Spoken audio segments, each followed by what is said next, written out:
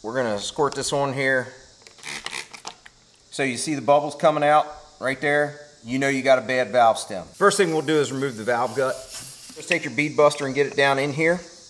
Now, depending on the size wheel that you're working with, you may need a bigger impact than this. This is not very big, but this will get the job done. And we got our bad valve stem right here. Just pull it right through. That's your old one.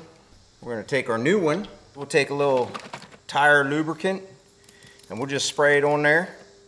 Spray it on right here where it's gonna come in. There we have it like that. And we're gonna pull it. It's gonna pop. You can see it coming up now. That's it right there.